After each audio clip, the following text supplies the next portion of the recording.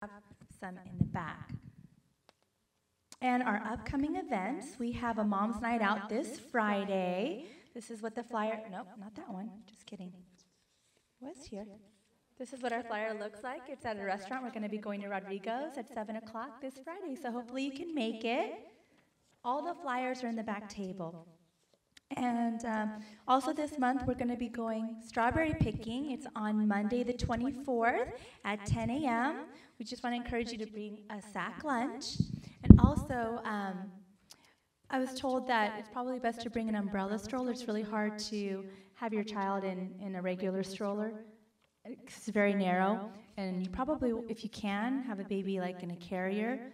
It's easier to get around, just so that you're not like getting frustrated and, you know, that stroller. I'm just saying. Not that I've ever been. Save the dates for next month's event. We have a Mom's Night Out on Friday, April 11th. We are going to the movies. So, yay. We don't have the movie just yet 'cause it's a little too early for that, but it's coming up. And that's at Temuco Cinema.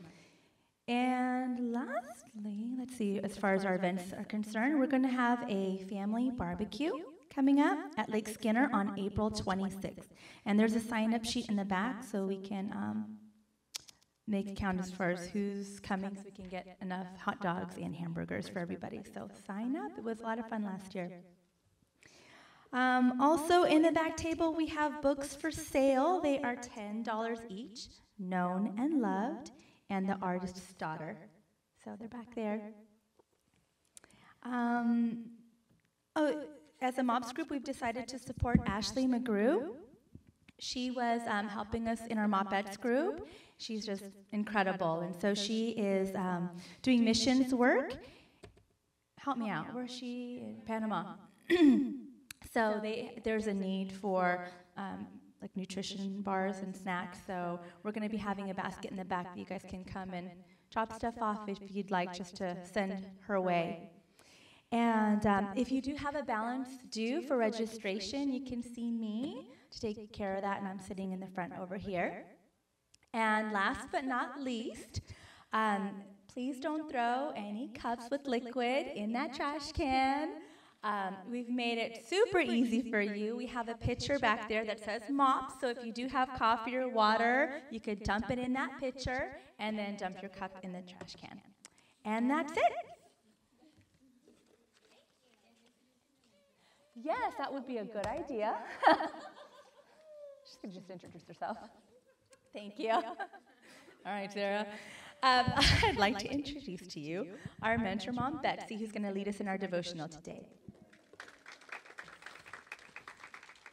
There's just so much to keep track of. Sorry.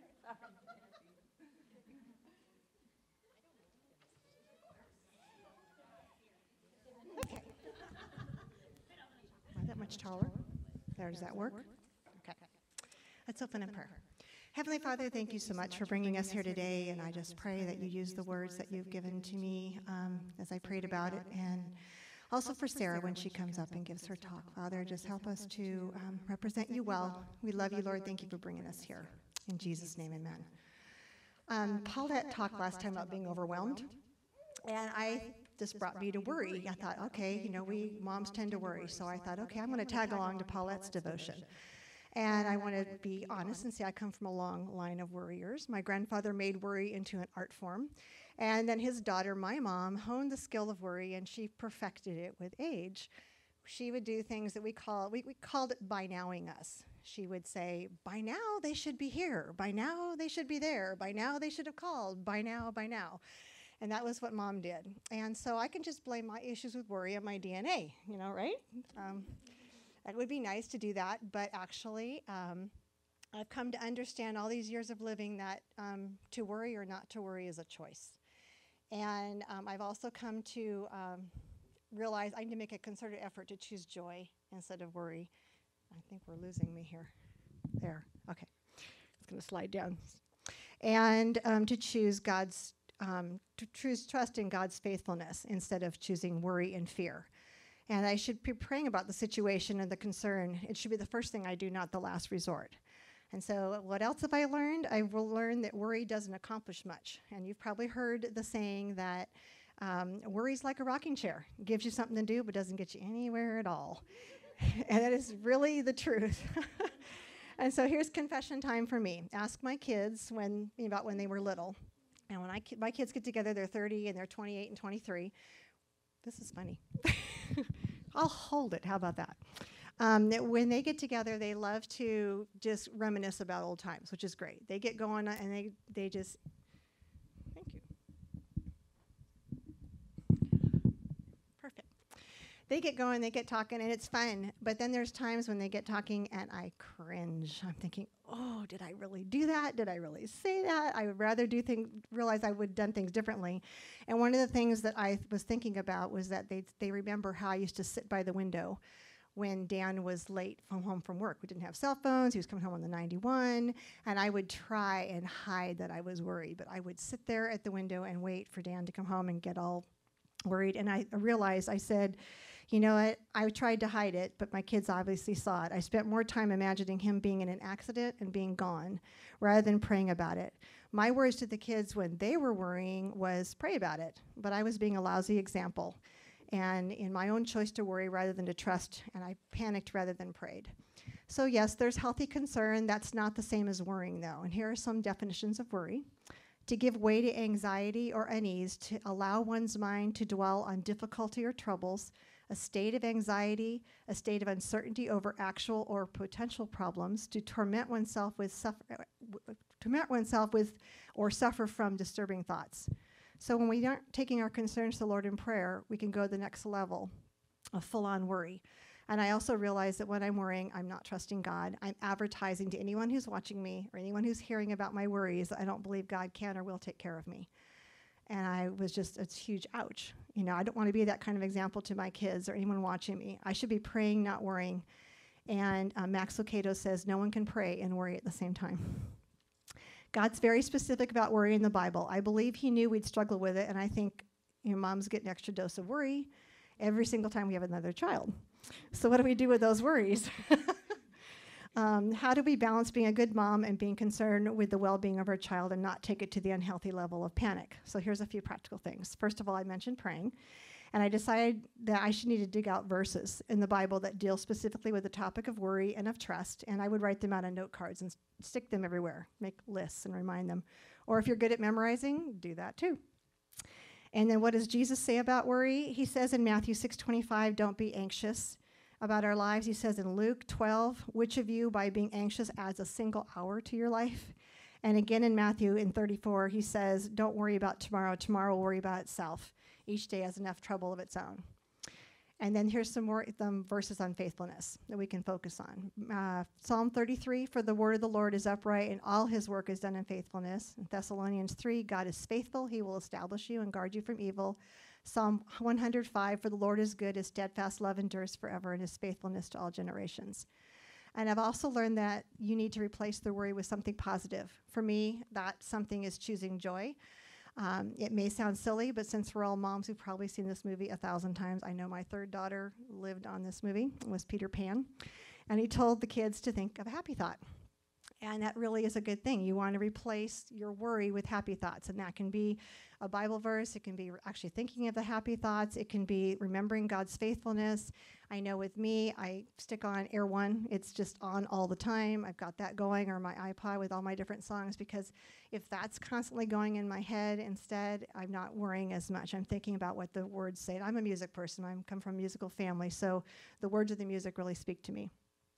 And then Corrie ten Boom said this, worry does not empty tomorrow of its sorrow. It empties today of its strength. And she also said, worry is a cycle of inefficient thoughts whirling around a center of fear. And I call that worrying in a circle, which is something that was a really bad habit that I learned from my mom. You start thinking about the situation, and you think about everything that could go wrong, and you worry, and you add all this stuff to it, and you come all the way back to where you started, and you've added more concern to it, and you just worry in a cycle, instead of bringing it up to prayer and just getting out of that cycle of worry and saying, Lord, what would you have me do about it? And replacing it with that positive, Bible verse instead. And like I said before, when I was up here before talking about listening to your kids, same thing with worry. It's not an overnight process. Anything we want to change and get better about ourselves is not overnight. We have to choose to do it. We have to make a concerted effort to change. And I'm definitely better about this than I used to be. Age has helped too, because now I can look backwards and realize, you know what? Everything I worried about, everything I fretted about, everything I was so concerned wasn't going to be done the way I thought it should be done. I've learned that God's faithful. He's taken care of it. And I look back and I think, oh my goodness, if it had been handled the way I wanted to handle it, it would not be a beautiful mess. It would just be a mess. And I'm really glad I'm not calling the shots. So instead of worrying about things, we have to know and believe that God is faithful and he does know what's best and that he does want the best for us. That's a huge trust, you know. And we have to give way to the trust rather than give way to the worry. We have to cast our burdens on him and believe his promise that he will take them from us and give us peace instead. So I leave you with this, Colossians 3:15, and let the peace of Christ rule in your hearts, to which indeed you were called in one body, and be thankful. And then also trust in the Lord with all your heart and lean not on your own understanding. So let's pray again. Lord, thank you so much for giving us the ability to read your word and realize that you tell us right then and there that you are faithful, you love us, you want the best for us, that we can trust you, your promises are real and true, and that we can cast our worries on you and not spend our life spinning our wheels worrying about things we don't need to, that we really can trust in you. Thank you. In Jesus' name, amen.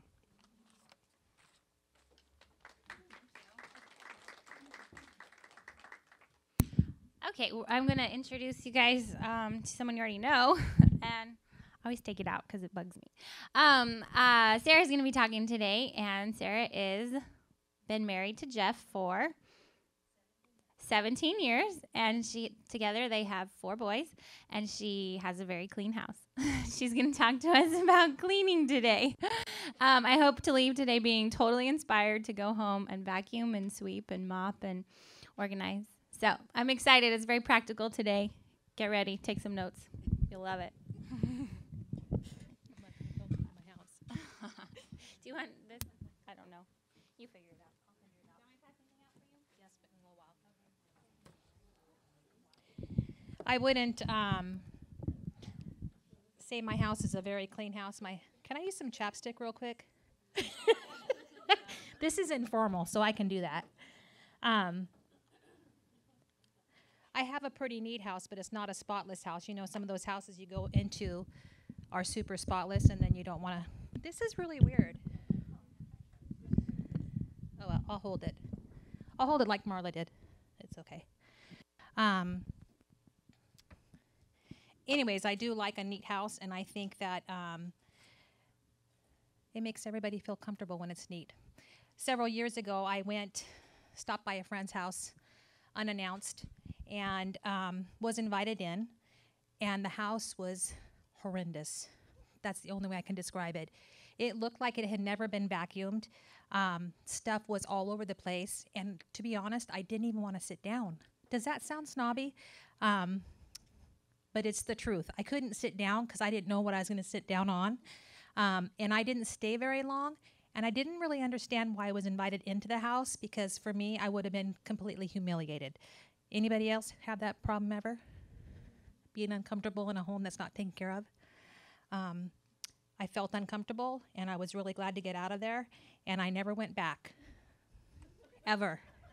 Isn't that awful? I never went back. Because I didn't understand at that time how somebody could have their house get so out of control. But we're gonna get to that. Anyways, my topic is embracing your dirty mess. We're not going to embrace the dirty mess, but we're going to embrace how you can take care of your dirty mess. So, keeping our houses is really hard. I mean, especially when you have little kids.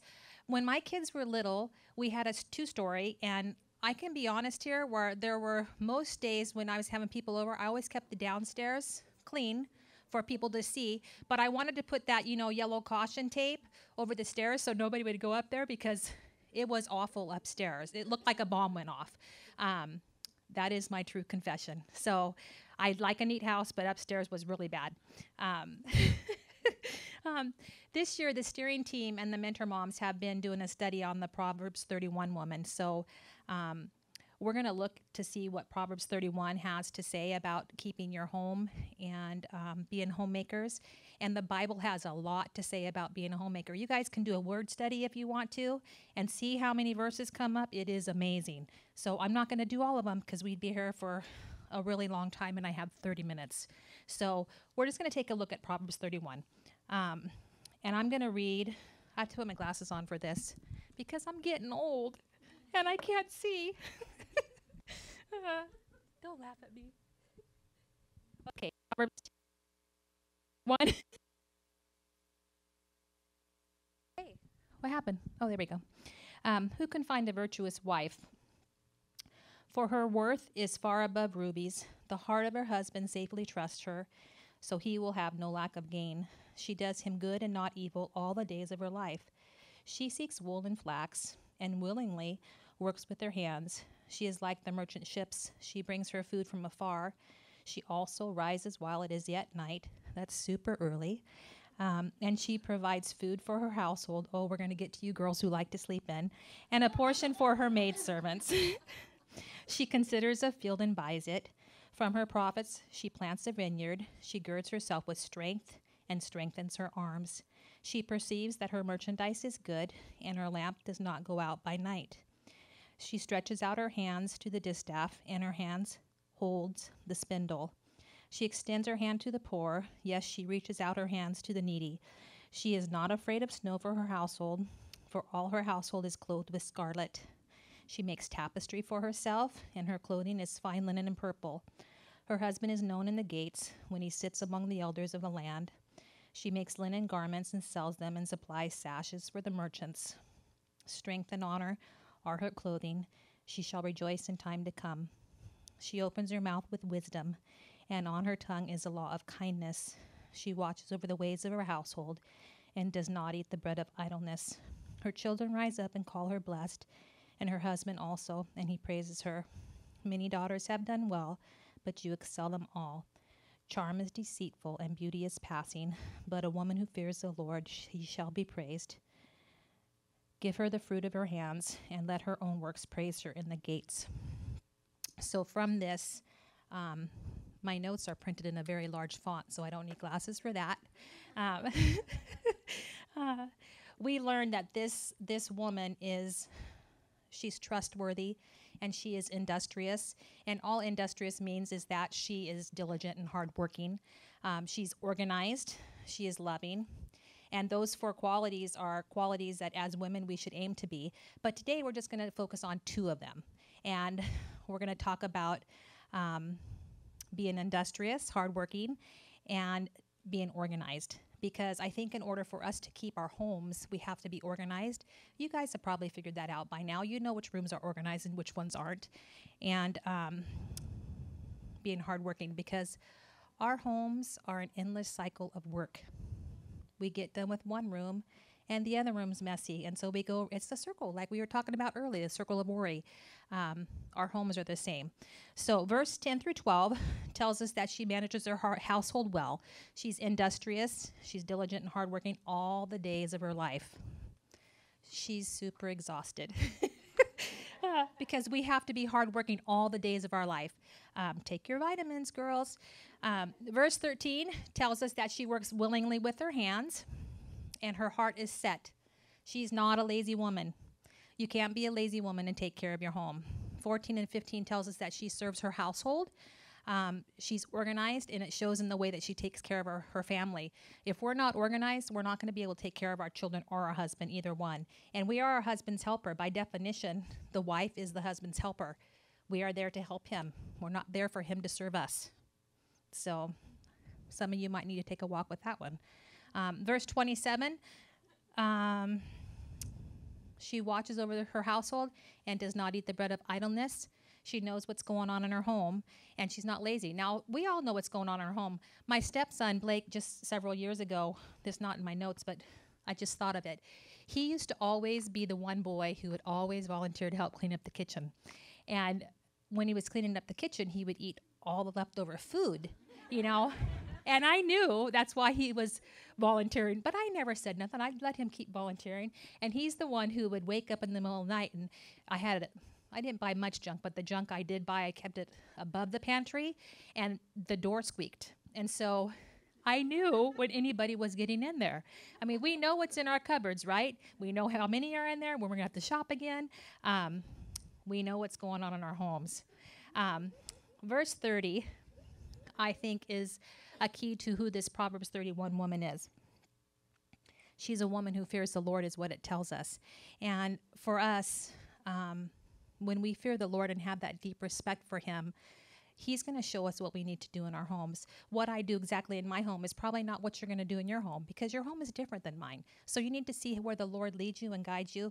And hopefully today, I hope you guys all get one takeaway that will help you in your homes.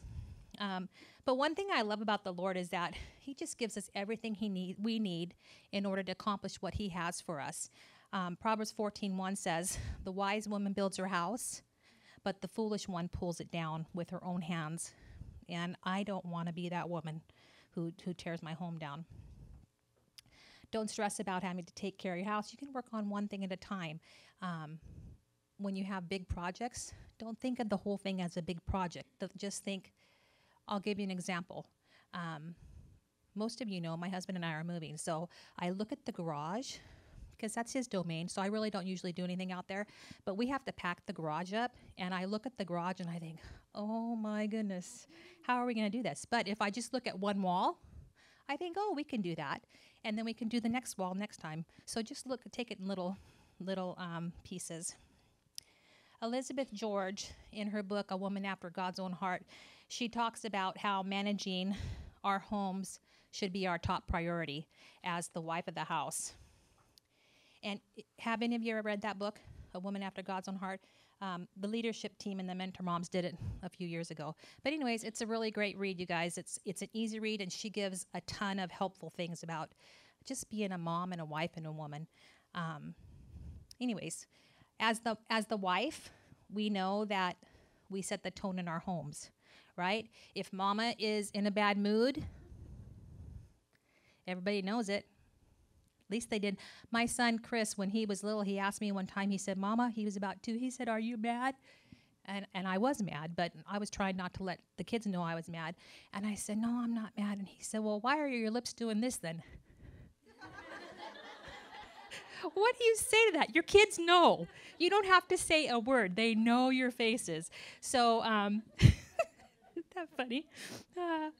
A wise woman diligently and purposely creates an atmosphere that is peaceful and inviting. We want our husbands to want to come home. We want our husbands to want to come home. After a long, hard day at work, do you want your husband thinking, I don't want to go home because of the house is the mess or it's chaotic there? A house that is clean and in order brings peace. And where there is peace, your husband's going to want to be. Who wants to be in chaos? The first step is choosing. Just like Betsy said earlier, choosing not to worry. We have to choose to do the work in our homes willingly, embracing it and doing something about it, not being lazy about it. Colossians 3:23 says, whatever you do, do it heartily as unto the Lord and not to men. Sometimes I think that the Lord put that verse in the Bible just for me regarding housework, because I'm going to scrub the toilet. And those who know me know the bathroom is the worst thing for me. I hate cleaning the bathroom. I love clean bathroom, hate cleaning it. Because I think, well, who's going to appreciate that I scrubbed the toilet? Nobody's going to appreciate it. They're just going to be, they won't even think about it. All they know is they have a clean toilet because I cleaned it. So for me, I can get a really, really bad attitude going on when I'm doing housework. But we have to remember who we're doing it for. Don't think like I'm doing this for my husband or my kids. You know, do it for you unto the Lord, you know. Anyways, we're going to move on to some practical tips. And I've got Sarah's top 10. Top 10. All right, you guys ready? You might be mad at me after this, and that's okay. Okay, number 1, be home.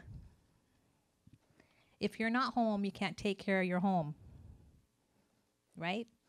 I know we get really busy with things to do. I know the kids have to go places, but if you're not home, you cannot take care of your home. a good rule of thumb for me is I always try to stay home at least one day a week. So I'm going to choose a day, and it might be a different day this week than it was last week, but choose one day where you can stay home and get something extra done. So maybe it's cleaning out the junk drawers. Take a little piece of something in your home. Don't think I have to clean every cupboard in the whole house. Just choose a cupboard or a closet. Just choose one thing. When the kids are napping, do one thing. It might only take you 15 minutes, but choose one thing on top of your normal stuff that you get done. I know when you have little ones, it gets more difficult, but you girls are smart girls. You can figure it out. Okay, so 4 times a month, you get one extra thing done. And if you do that all the time, pretty soon you're in this cycle. Like I cleaned my junk drawer out like 2 years ago, and it's still clean and organized. It's fantastic. You know, my junk drawer is organized. Anyways, yeah, stay home. Don't run around every single day with play dates. Play dates are good, but not every single day of the week. Choose one day to stay home. Okay, number 2. Hang up the phone. Get off Pinterest or Facebook or that book, whatever it is for you. Get off of it. For me, it usually is something different. For several years, it was reading. I love to read novels. And so for me, I had to put down that novel and say, I cannot read until whatever gets done. I just had to give myself rules because it's easy to spend 2 or 3 hours reading or 2 or 3 hours on Facebook or Pinterest or whatever it is for you guys. I don't know what it is. Well, some of you, I might know if it's Pinterest because I'm on Pinterest. I'm like, wow, she's on Pinterest a lot. But yeah, get off those things and give yourself something to do. Proverbs 31:27 says, remember, we read this earlier. She watches over the ways of her household and does not eat the bread of idleness. So you got to determine what your bread of idleness is, whatever it is, and then put it in the right priority so that you can take care of your home the way we're supposed to take care of our homes. Okay, number 3 brings us to the next point. Number 3, a to-do list. Julie talked about a to-do list, I think, when we did the Mentor Mom panel, right? Did she talk about her to-do list on her calendar? Her calendar, which had her to-do list on it, I think. So in the mornings, what I do is I wake up, and you guys that have tiny little babies, it's going to be more difficult for you. You that have little kids, get up before they do, and we're going to get to that pretty soon. But I take my cup of tea, and I take my pen and my pencil, and I make my to-do list for the day. And at the top of that list, I'm going to be honest with you, I usually write, make my bed and clean the kitchen. Because I know that I'm going to at least get to mark off 2 things right away, because I make the bed right away and clean the kitchen. Usually I wake up to a clean kitchen, but I can still cross that off. And I like crossing things off because it makes me feel like I've accomplished something. So make a to-do list. Some days I get the to-do list done, and some days I don't. But also what I put on that to-do list is anything my husband wants me to do. So I started doing this a couple years ago when we did the Bible study, A Woman After God's Own Heart, and she recommended in one of the chapters that before your husband goes off to work, say, honey, is there anything I can do for you today? And so I thought, well, I'm gonna do that. So mind you, we'd been married 15 years at this point. So Jeff's getting ready to go to work, and I said, honey, is there anything I can do for you today? And he looked at me and said, no. And I'm like, all right. Next day I did the same thing. Honey, is there anything I can do for you? And he said, what's going on with you? I said, nothing. Just wondered if there was something I can do for you. And so thus began the habit. And some days he would say there's nothing. Some days he'd give me a little bit of something. And the first day he gave me a lot to do something, I thought, I have so much to do today because my list was that long today. And he's given me this thing to do that was going to take some time.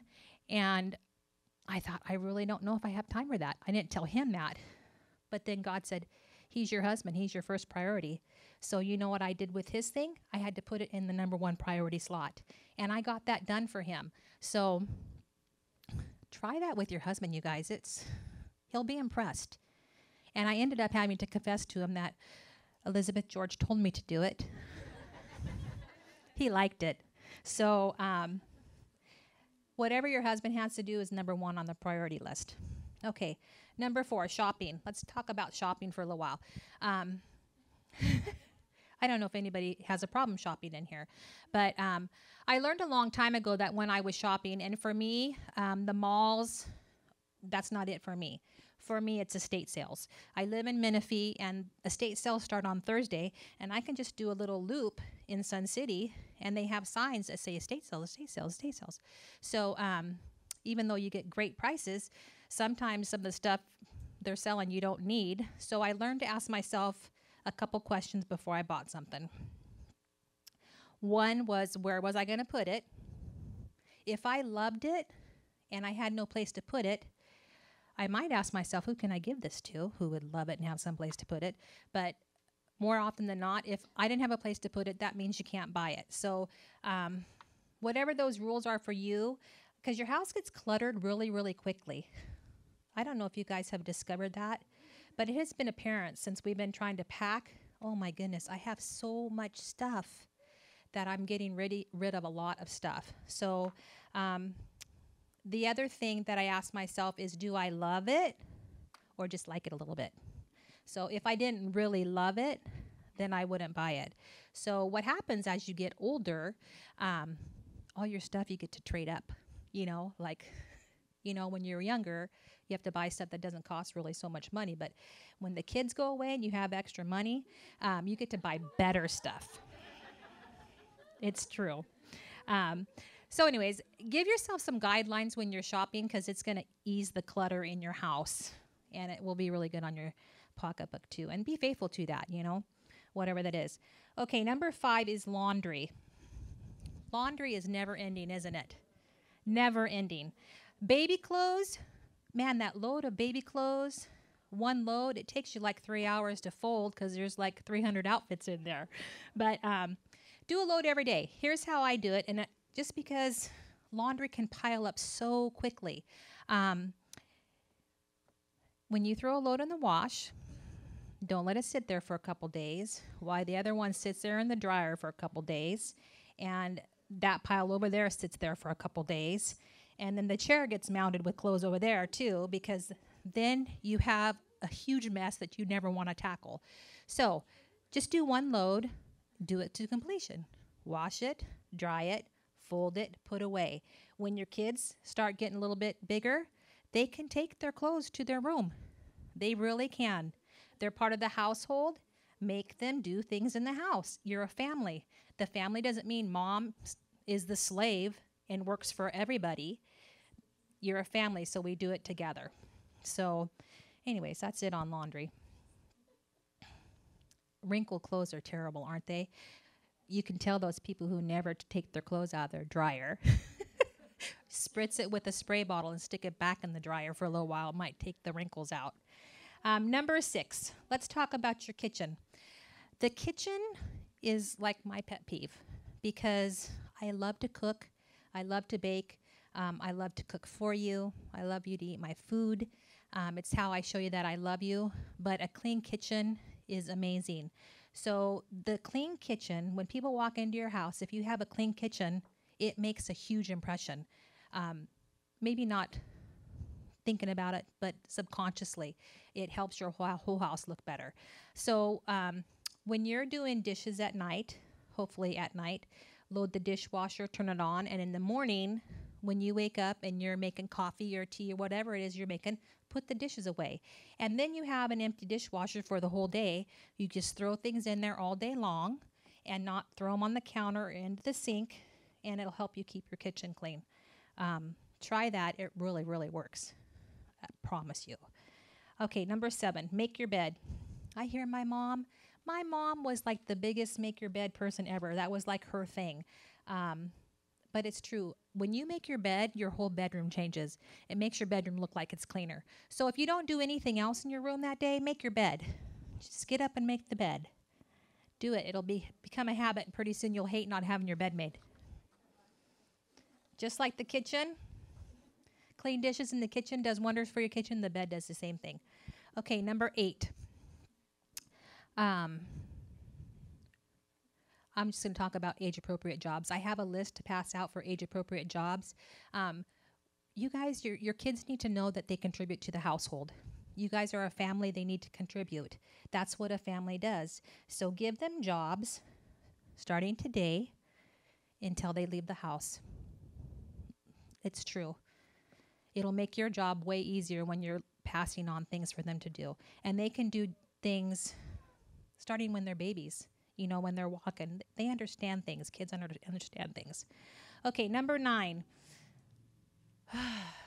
Get up early. I know it. You're big girls now. You're big girls now. Get up early. Your kids, here's the deal. I know, grumble, grumble. Grumble, grumble before your kids. Here's the deal. Your kids deserve to wake up to a mom who's ready. They deserve that. Don't they? A mom who's ready for the day. They do. And I know you're tired, and I know it's hard. It'll be worth it, I promise you. Get up early. Have 5 minutes alone in God's Word. Whatever you need to do, get up before your kids. So whatever time your kids wake up. I know, when I wake up, my kids hear me, and they wake up too. We can think of a zillion excuses of why you shouldn't get up early. And I'm just going to leave it at that. You know who you are. Number 10, cultivate a thankful heart. Aren't you so glad you have a home to take care of? I'm so glad I have a home to take care of and a husband who loves me taking care of the home, who appreciates it. Even when he doesn't say anything, I know he appreciates it. Does he have to say something every single time I clean something? No. Sometimes, though, if I spend like a couple hours on something, I might mention it. Did you notice? Okay, I might not much. I will mention it, okay? It's not a might. I will. I'm going to mention it. If I've spent a couple hours on something, you better say something. Okay? How's that for being thankful? Isn't that a great? All right, I've got some handouts. Who wants to hand this stuff out for me? All right, so there's 3 of these, and one of these, and one of these. Okay.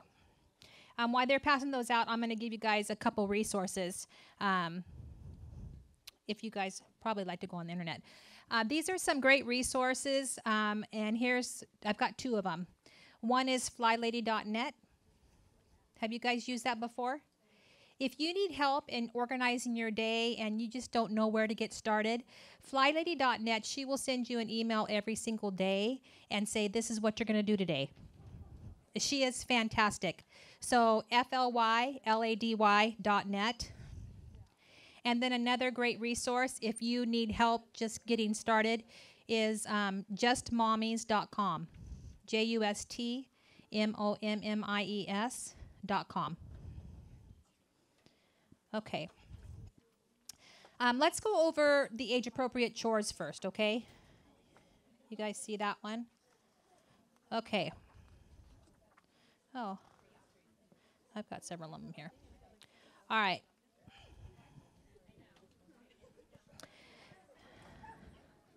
All right, you guys all have it?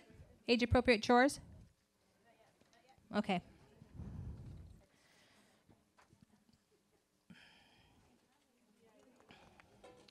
And we're just going to go over this briefly because my time is actually up. There's age-appropriate chores up to 10 years old on here. So no matter where your children lie, there's stuff for them to do. And let's just take the little ones, for example.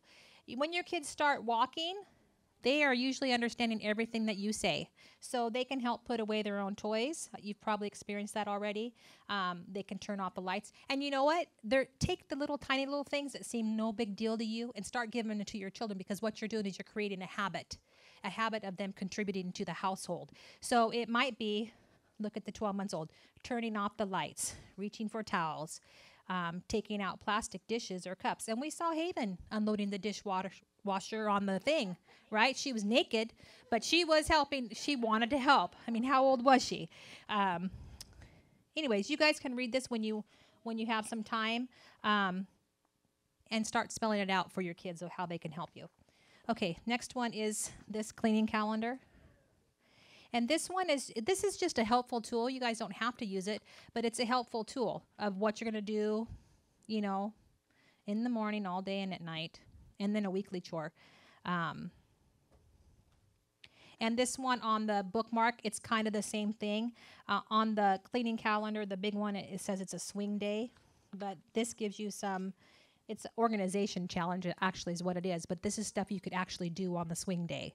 So read that, and hopefully it'll help you guys keeping your house.